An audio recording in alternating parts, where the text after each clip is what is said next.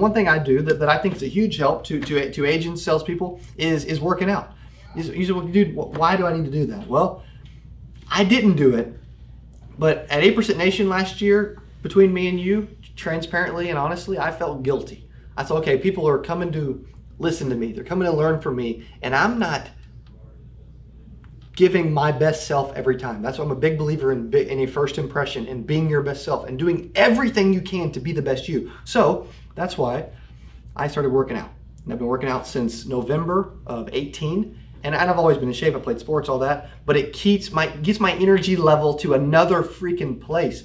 A lot of agents think, hey, dude, you got a ton of energy. Well, I got more since I started working out every morning because it keeps me focused on the target, gets my blood flowing, gets me excited, keeps my energy level at a level 11. So working out's a big play for me.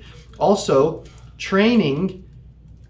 I love to train every day. So for instance, when I was a salesperson, when I was an agent, I was making calls, right? Maybe I would listen to an audiobook or read a book or train on videos. So training every day can keep you sharp. It's really easy to not train.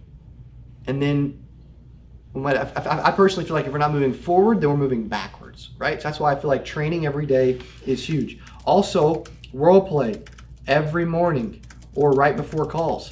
I believe that this is a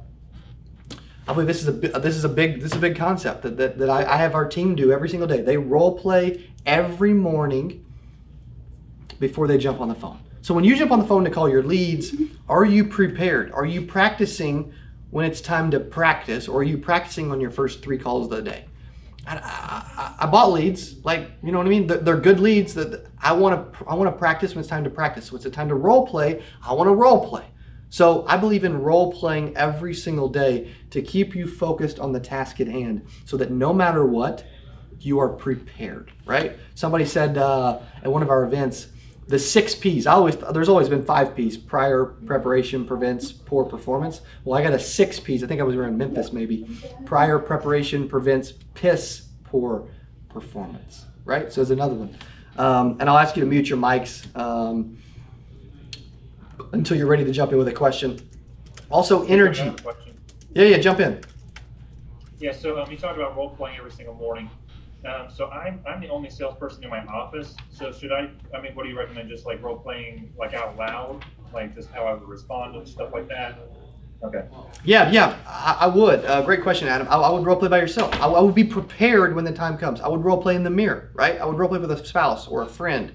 I would find another agent, or if it's just you, right? You can still practice your script 3, 4, 5, 6, 10 times. Rehearse your pitch. Listen to recordings of yourself, smile in front of the mirror. All those little things will make you do better, because literally when I make dials, and that's a phenomenal question, because when I make dials on my own, you can ask Dylan or anybody else on my team when they're video me making dials, sometimes I'm rusty on the first call and I get off the first call. Maybe I'll get it, maybe I don't, and I'll be like, crap, I got to pick it up, right? I got to be sharp. And so I feel like we're losing the opportunity of a good call, which means we could be losing out the opportunity of an appointment. And with an appointment, we could be losing the opportunity of an actual sell and making and some additional money. So that's why I love putting best foot forward and giving a good first impression. So not as easy, but definitely something to think about, okay?